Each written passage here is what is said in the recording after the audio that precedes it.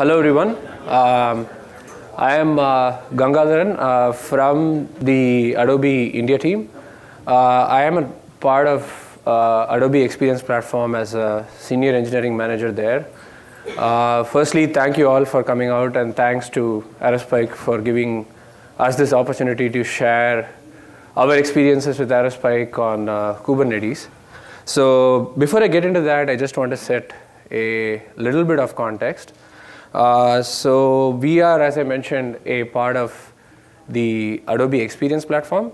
The Adobe Experience Platform has a vision to centralize and standardize customer data across the enterprise, so that this enables 360-degree profiles, helps data governance, data intelligence, and do this across all channels, right?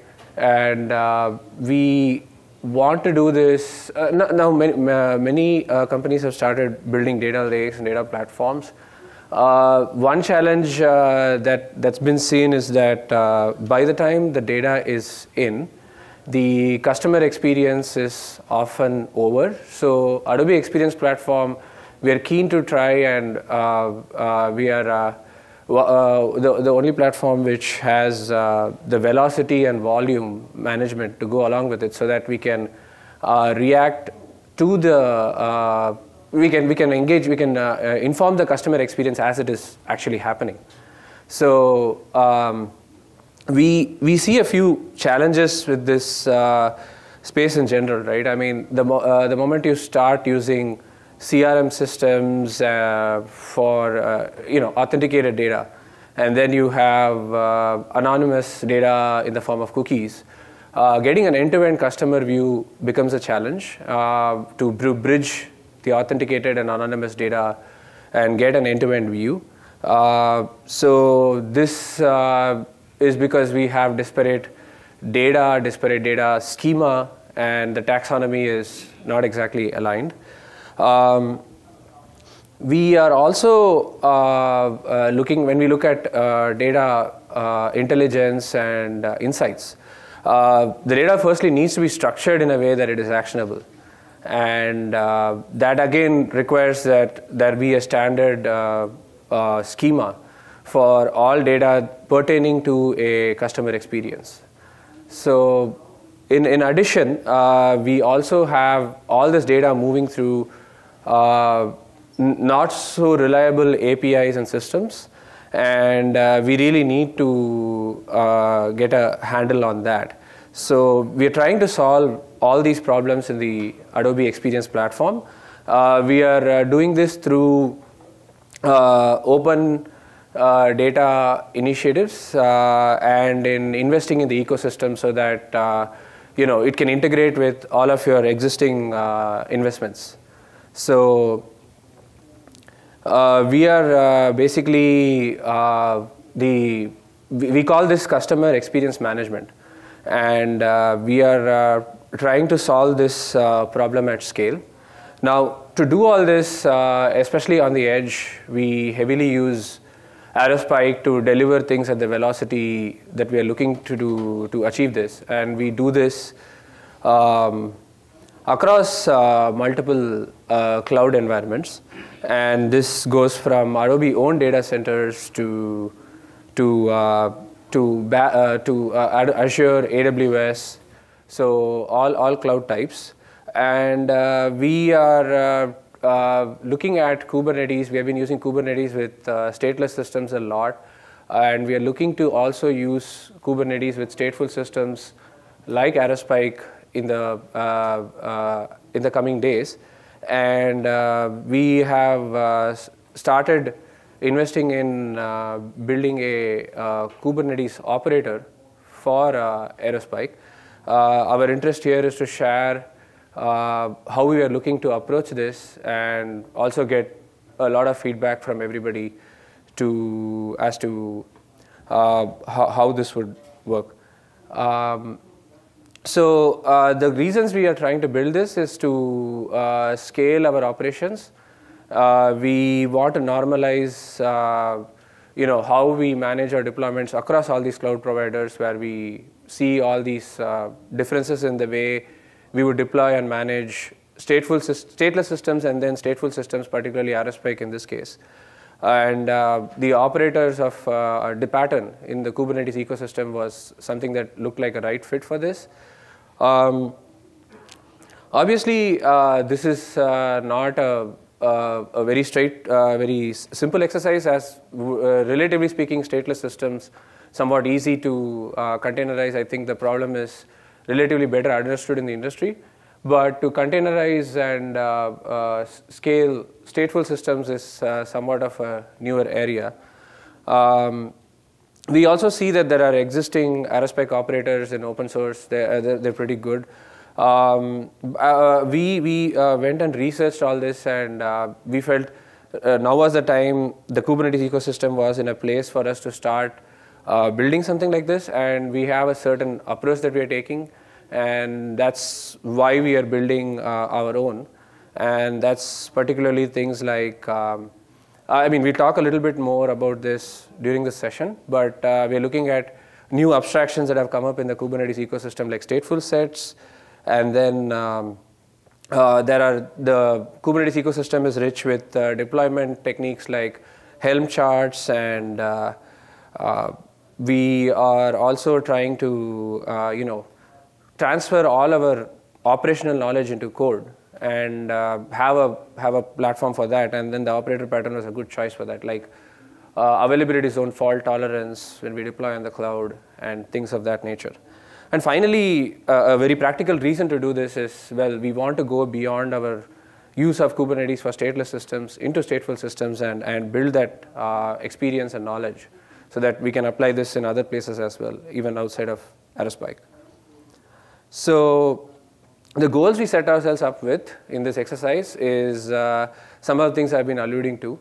This is basically minimize manual management effort. We want to scale our operations to a lot more data centers without necessarily having to have a lot more manual intervention and handholding.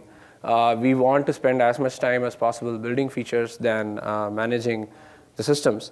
And we also don't want to compromise on performance qualities. I think all of us using Aerospike are probably here for one of the main reasons being the performance and the latencies that we see. So we don't want any of that to be compromised. We are trying to be sensitive to how Aerospike takes advantage of all the hardware optimizations, and so we are very careful to try and keep that intact. Although at first blush, when we say containers, it seems all virtualized and whatnot. Then we also are trying to, as I mentioned, make sure the fault tolerances that are specific to cloud, and sometimes cloud provider specific, can get captured in this operator framework that we are using to extend, that we are going to extend. And we also, as I said, want to align how we manage our stateful and stateless systems so that there can be this one recipe and make the system fully turnkey. So those are the goals with which we have started this exercise. So a little bit of introduction about Kubernetes here before we go forward. Kubernetes is a Greek word which means helpsman, and that's where that name comes from. It's basically a container orchestrator. What we mean by that is it takes Docker containers and orchestrates its management across a farm of Kubernetes worker nodes, and does many other helpful things like put it on top of L4 VIP and some load balancing on top of it, and things of that sort if you need that in your application. It's open sourced by Google in 2014. It builds on top of 15 years of internal operational knowledge on their end. It's highly extensible, and this is not to be said very mildly. It's the way to plug into Kubernetes is really quite seamless. They're very actively looking at trying to make sure that any component that starts to see the semblance of needing extension, doesn't stay within their main core code base, and then you can actually plug it in separately, and you don't have to contribute into the main Kubernetes project. And it's really democratic like that. And it's being extended by everybody from the cloud providers to make Kubernetes more seamless to run on their particular clouds, to the application developers, like in our case, when we are trying to look at maybe putting stateful systems on Kubernetes, it allows the necessary extensions. And the model is clearly is quite nice. We will talk about that in a little bit. Furthermore, the ecosystem around Kubernetes is pretty good now. We are starting to we have Helm charts and other things to package whatever it is that we have built, and it's like an RPM equivalent, and lets you deploy your applications onto Kubernetes in a seamless way. And then if you're looking to do things like CI/CD and have pipelines, Spinnaker and other such choices are very available. They integrate really well with Kubernetes. So that's a brief introduction of Kubernetes, and we at this point I would like to establish some of the key concepts behind Kubernetes, that especially those that are relevant to our thoughts behind building an Aerospike operator on Kubernetes.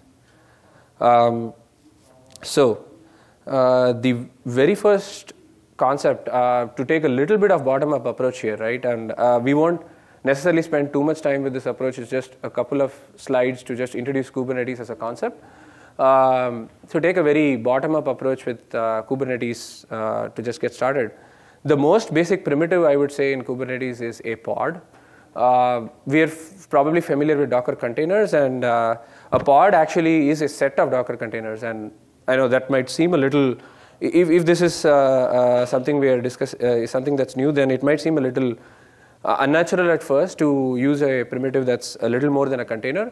But the thinking behind that is typically applications have, before you start horizontally scaling them, you have this concept of sidecars and assists, right? Maybe you have monitoring, maybe you have something that has to do backups, and that has to go with every node of your application. So they take the concept of container and let you actually give a closely rated family of containers. And they again leverage Docker containers, all the power of Docker containers, where it's lightweight virtualization and where it is really not a hypervisor that is going to slow down your runtime in any way. It's just namespacing, right? That's kind of what containers are doing for you underneath at the system level. And they make sure that that all these containers have the ease of using the same volumes and same file system and same network interfaces. So it looks from the outside like it's just one logical host. That's the best way to describe it. If this were physical machines, when you run an Aerospike daemon, if you also have an Ansible running there or something else, I mean, maybe a better example would be a monitoring system, a monitoring agent. Those would be your containers, and then your pod would be all of that put together. So that's the most basic primitive. And then to really zoom out really quickly and look at the whole Kubernetes architecture, right? What we have is a master, and then a bunch of Kubernetes nodes is where your applications are actually running. The Kubernetes master is actually made up of the main API server, and it has an etcd for managing all the objects that you define and update onto the Kubernetes configuration. And then it has a very central component called the controller manager. It's basically where you register what is called controllers, and controllers are systems which are basically a feedback loop. They look at what you're asking for in terms of the state of the system, what it actually is, and it just tries to do the negative feedback and bring the system to where it should be as requested by you, the operator. So then we have scheduler, which would actually allocate your workloads to various nodes, and on the node itself you have a lot of standard things like the agent on the node, the kubelet, and then you have Docker, which actually manages your runtime, and you also have what is called a kube proxy, and that helps with taking ports out of your containers and making them available on the load balancers and whatnot. And the Kubernetes network architecture is also highly extensible, and you can make sure that it doesn't have to resort to bridging or anything. And the networking is also quite, it can directly integrate with cloud providers networking, and your Docker containers can become directly addressable in the cloud environment.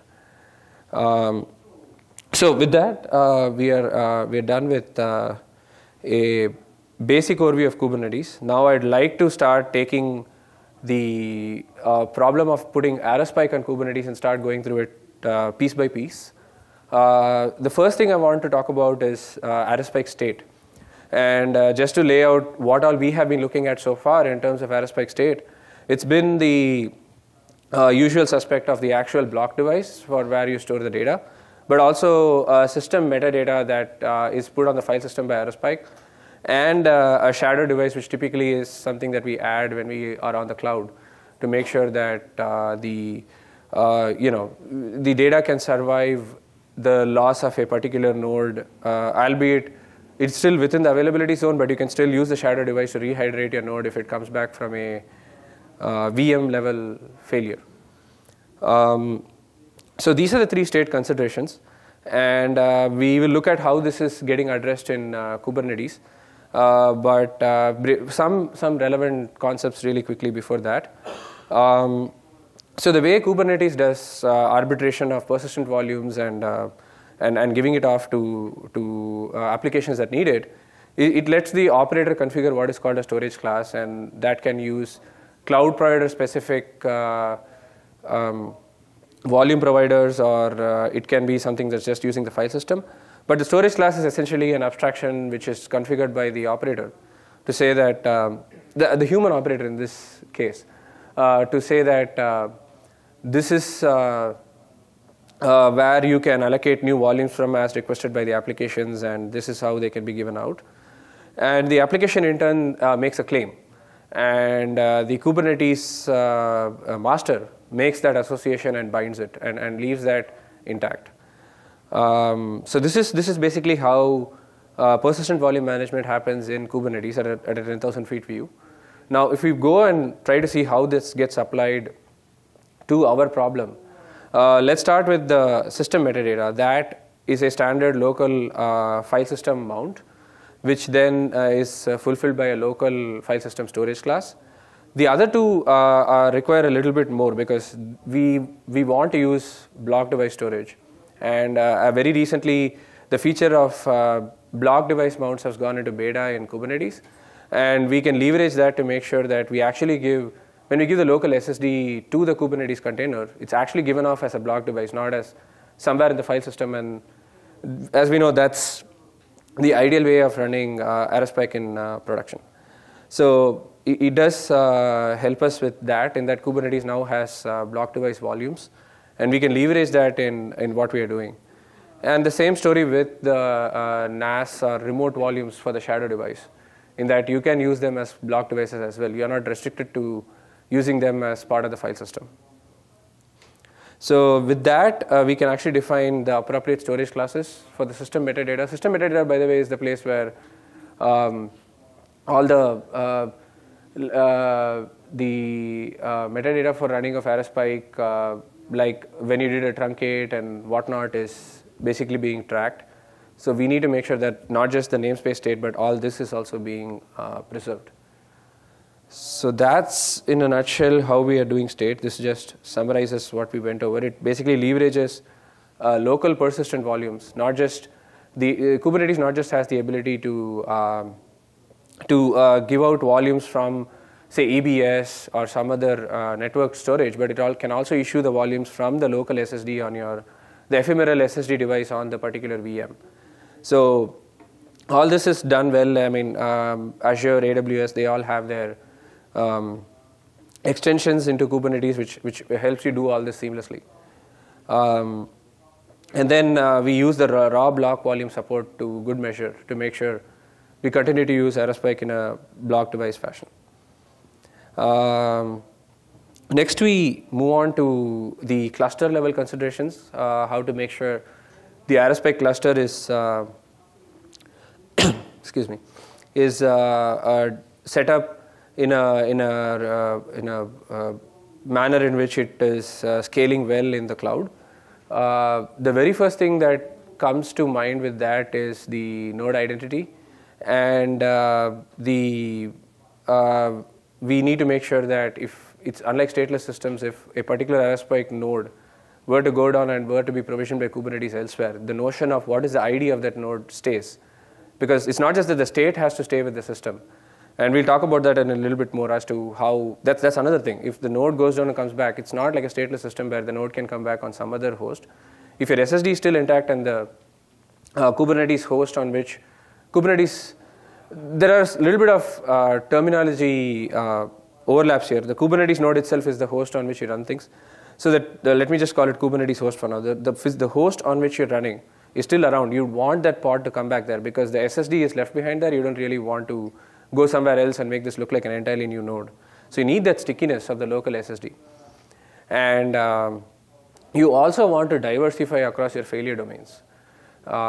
So what by that I mean availability zone, by that I mean making sure all your Aerospike nodes are not on one physical host, for example, even if you have enough SSDs to actually do that. So we'll talk about that a little bit more in the coming slides. But as usual, just to talk about it, I want to introduce a relevant Kubernetes concept to say how that's being addressed in the approach we're taking here. So Kubernetes has this recent addition of stateful sets. Stateful sets are basically a incremental evolution over what Kubernetes had as the staple before, which is there was a concept called deployments in Kubernetes, and that was working very well for stateless systems. But they recognized that the primitives or the nuances of stateless systems, stateful systems, typically require a little bit more stickiness to the pods, and they came up with stateful sets. This is an abstraction that will help you scale out your pods onto multiple hosts and help with the necessary stickiness that you'd be looking for. To start with, the pod ID is highly stable. It's not like if the pod gets rescheduled somewhere else, it comes up with a new ID. It's highly consistent. And so is the pod host name. And the pod also does not move across the host, especially if you tie it to a local persistent volume. So it gives you all the behaviors that you'd expect for a typical stateful system. And it keeps the volumes intact. It doesn't delete them once the pod is gone. So it also gives a lot more guarantees in terms of order in which the pods are scaled up and scaled down. Like it gives everything a consistent ordinal, and then when it scales down, it takes down the highest ordinal. When it scales up, it adds one after the highest ordinal and things of that sort. So that's Kubernetes stateful sets. The other part that we were looking to address, if you remember, is how do we deploy across availability zones or failure domains? We talked about failure domains being a challenge. There are a couple of them actually. One is to make sure that you do rack awareness and you distribute your pods across a couple of availability zones. In the case of AWS, I think the term in Azure is fault domains. So regardless, it's the data centers within the region. And we are looking to take the approach of building a custom scheduler, which is going to be very deterministic about alternating the pods across the availability zones, giving them the right rack ID as you put them in the right availability zone. Typically, the Kubernetes hosts come tagged with the availability zone they're in. Each cloud provider does this the right way. So we plan to integrate with that to make sure we know which pod is on which availability zone. Kubernetes also provides the concept of node anti-affinity. So we intend to leverage that to make sure that the pods do not get, the Aerospike nodes do not get scheduled on the same machine, more than one on the same machine, in fact. So actually, one more thing about that is that the custom scheduler is actually honestly easier than it looks. It sounds a little scary to say a custom scheduler, but it's nothing like adding a scheduler to, in the Linux kernel sense or anything. It's just a script that you contribute in, and that just has to, it can be even in shell, in fact. It can be in Python. It just has to help make the decision of for your subset of artifacts or pods, what are the rules to follow and which node would you like to pick amongst these available nodes? It's not in any way a very real-time component that you are building and that's going to be part of the Kubernetes runtime. So it's nothing as tightly integrated. And this is sort of the things I was mentioning by saying that the extensibility of Kubernetes is pretty good, and that's why we are looking at doing this. So this was a summary of what we just covered again as to how we are leveraging the stateful sets a lot, and also adding the custom scheduler to make sure that we deploy Aerospike. If we choose to have cross availability zone, rack awareness, and things of that sort, we leverage both availability zones in the right way. With that, I want to take on a few other miscellaneous operational considerations. When it comes to rolling updates, the stateful tests have a meaningful update strategy, so it does do the updates one pod at a time by default. It also stops the rolling update on the first evidence of failure and then rolls back that node to the previous version. So all of this just seems like we can take wholesale from stateful sets and move it into the system we are building, and just use stateful sets for doing these things. The next thing is to scale, and to scale down especially, one needs to be making sure that we wait for the rebalances and migrations, and we can again make sure that the system is, and we'll cover a little bit more about this a little later. We can make sure that whatever you're building is aware that scaling down from say 7 nodes to 3 nodes is in a replication factor of 2 is not simply a matter of just taking down 4 nodes all at once. You have to wait for the migrations to happen, the rebalances and migrations more precisely. So we are able to interject into those flows and say we need to wait for those conditions to be met before we scale down. And like I mentioned earlier, stateful sets is very consistent about the order in which it goes out and scales the systems up and down. So it will make sure that when it adds more nodes, it does it only on the after the highest ordinal, and when it removes nodes, it removes them in the reverse order. So you always have that guarantee as to which node is going to go down next, or which node is going to be having a rolling update next. Finally, we come to the operational consideration of monitoring, and this kind of leverages the sidecar feature we talked about a little earlier, and in the pod, and we intend to have a Prometheus container as well running alongside the Aerospike daemon in the pod. So lastly, before I go to something that kind of tries to bring all of this into a holistic picture, the last individual aspect I want to talk about is backup and restore. And there are, as you might imagine, standard abstractions for doing this in Kubernetes, like jobs and cron jobs, and they're exactly what they sound like. So you can define those tasks, and you can have container images that can fulfill those tasks. And we are adding support for multiple backends in that for the various blob stores like S3 or Azure Blob Store and things like that. So finally, with all this, we have a whole salad of things we just talked about, right? We talked about custom scheduler, Prometheus sidecar, a whole bunch of things. And to say that we would come and literally configure each of these by hand doesn't make sense, and that's where operator pattern exactly makes sense. You want to tame this jungle, and you want to make sure that you can package all of this in an abstraction that makes sense. And the operator pattern is very simple. It just says that the user is able to give what is called a custom resource definition. The resource definition is just that. It's like a REST API for a resource. By itself, it does nothing. It just provides you a way to describe the resource, in this case the Aerospike cluster resource, in a nice language, and then transform it into lower level resources like stateful sets and pods and whatnot. And then the controller, remember the controller we talked about, which has that feedback loop, you can write your own. and that can look at this custom resource definition and spawn off owned resources underneath it, which is the stateful sets and other things which Kubernetes already comes with. So that transformation is what you achieve through just these two things of custom resource definitions and operators. And that's exactly what the operator pattern, which is a design pattern, is actually encouraging us to do. And that's how stateful systems are trying to come on board Kubernetes. So how that looks like when it works is that the user would update the specification of the custom resource once it's all set up.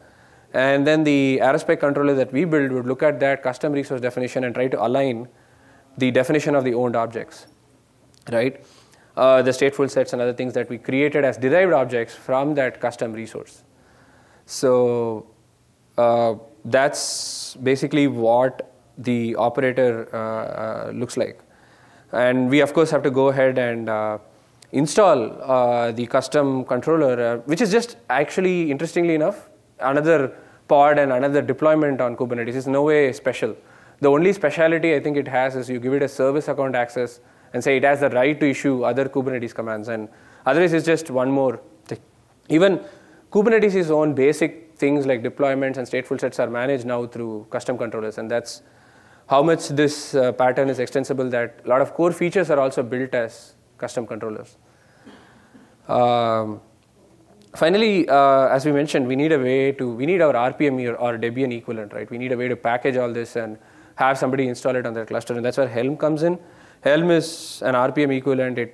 For the system, it just packages all this controller, the custom resource definition, all the necessary dependencies into a package that you can just go ahead and install on your Kubernetes cluster. And then you get the operator running, and then you're good to go with starting defining your CRDs. It manages updates, rollbacks of the software version of the custom controller and whatnot. Finally, we need things. We do see the need for things beyond the operator itself in managing the cluster. In that, for instance, what if you want to cut over to a new cluster? The operator itself can manage one Aerospike cluster maybe, and then it can scale that up and down. But what if you want to cut over your data to another cluster? You're now looking at a workflow, backing up data from the first cluster, putting it on, again, using those custom resource definitions makes it easier, but then you then have to go and spin up a new cluster, put the data there, and then shut down the old one. You need a way to sequence all this. And that's where Spinnaker pipelines, which Spinnaker usually used for CI/CD, can also be used for operational workflows. And the other advantage is when you have a whole multi-region deployment with their own Kubernetes clusters and Aerospike clusters in all these places, you want to coordinate all that centrally. You don't want to have to log into each place and do something. That pipeline can be central. The Spinnaker that you use can be at a central location, and it can talk to all these regions and coordinate across all these regions. So the user flow looks like you install the Helm charts, which gives you the controller and the custom resource definitions. You define the Aerospike cluster. You restore your backups as needed. There will be periodic backups already happening through those cron jobs. And Spinnaker could be used to coordinate across multiple regions and manage higher order workflows on top of this. So with that, I just want to leave with saying where we are.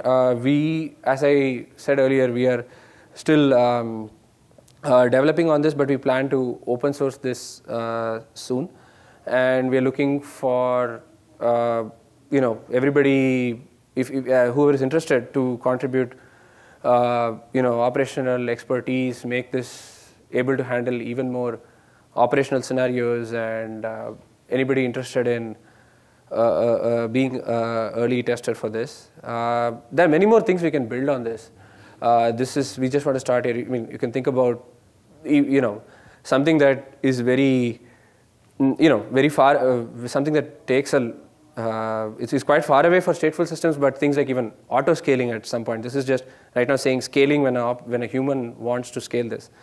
And looking at resource management on the cloud, maybe a benchmark suite, just bring up the whole Aerospike cluster, bring up the benchmark, run it, and get the metrics out, and then shut it down, and things of that sort. So that's all I had. Here is an email address you can reach us at if you're interested for more information. Glad to share. And that's it. Thank you. Any questions? Yes. I have several, so bear with me. No worries. So first thing, in the sort of definition of storage, you get devices. Is there a way to sub-partition them in advance, and then because those are still devices, right? There's no distinction in Linux between a device and a partition, like a full drive and partitions. Is there a way to pre-partition and then assign those to the different? That's an interesting question. If I'm Can you repeat the question that he asked, just so the camera can hear? Oh, sorry, yes. I think if I understand the question is, can we not just do block device? Can we do a partition inside the block device in terms of a... The SSD block device. Is there a way to do an operation ahead of giving it out? So you are looking at installing a file system on the device? No, just say for better performance. Uh-huh. Right? One of the recommendations is take a device, take the drive, partition it into 4. And now just instead of having dev NVMe N1, you'll have dev NVMe N1 P1, P2, P3, P4 in the namespace. Just a performance thing. Is there a way to do these operations like pre-partition a physical drive? The question is that can we pre-partition a block device and use those partitions? We are using right now this feature in the full block device form. It should be possible, but we haven't explored that just yet, so don't have an answer on that. Okay. But I'll be happy to come back to you on that. Yeah. Can I go to my next? Please. The next one is that the block device interface for SSD or ephemeral, they have specific implementations on the different clouds, right? One for AWS, there's one for Google. How do you deal with having an operator that basically allows you to generically use the same code to deploy on different clouds, considering the fact that the actual implementation is like a subclass of those?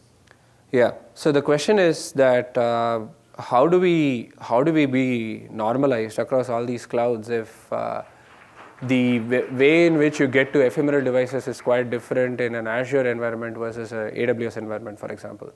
The answer is those storage classes we talked about a little earlier. So these storage classes are defined on top of specific extensions written by all these cloud providers. So if you go look at Azure or AWS, you'll find that I'm just trying to get back to that slide. If you look at Azure or AWS, they'll already give you ways to just through a little bit of configuration, so define a storage class on top of EBS or Azure's equivalent of that. And when it comes to devices right on the file system, you can always use this local storage provider, as it is called, and do a little bit of configuration on it. Again, that's where the operator pattern helps. You can actually take care of some of these cloud-specific nuances and make sure that's part of what the operator itself is, so that when somebody installs it, they have a cloud-neutral view through your operator. So you try to kind of take care of some of those nuances in your operator if it's not already taken care of by the cloud provider when they provide these. And I know that for things like the external volumes, right, EBS and the equivalent with Azure, you already have the necessary integrations in Kubernetes. When you get EKS or AKS, those things come out of the box. So last question. I'm going to assume, because you're using lack awareness and other features, that this is an operator for enterprise edition, because there is actually a nice operator for community edition out there, but it's very limited in the fact that all these operational features only exist in enterprise editions. Is that the goal for your project? Yes, the goal for our project is to be able to, we use Aerospike Enterprise Edition, so the goal is to be able to take advantage of those features like rack awareness, yes. Let's talk at lunch. Yeah. Looks like I just went through the tip of the iceberg there. More questions, I guess. Thank you. Thanks. Yeah, please. I have some questions sort of related to Roman's. So have you done any performance testing between the Kubernetes deployment versus just an instance deployment? And if you have you noticed any difference or degradation in IOPS performance between the two? We have we have done some early tests, and so far there is not much of a difference. Oh, sorry. Yes. The question is there any performance difference in our performance when we try to compare performance of the regular way of deploying Aerospike and through the Kubernetes environment? We are still doing more performance tests, but so far we haven't seen much of a difference in that. Yeah. Looks like there are no more questions. So thank you everyone for your time. Thank you.